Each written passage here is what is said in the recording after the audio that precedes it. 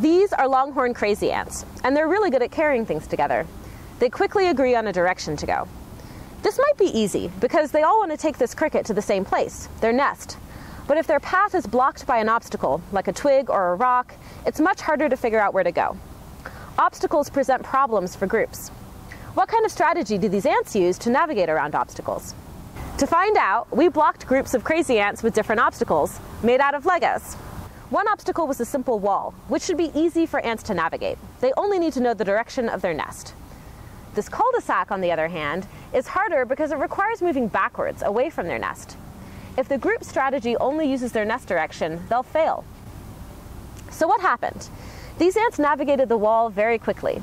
They took longer with the cul-de-sac, but they still always succeeded.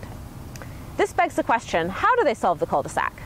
As we found out, the longer they've been stuck, the further backwards they move.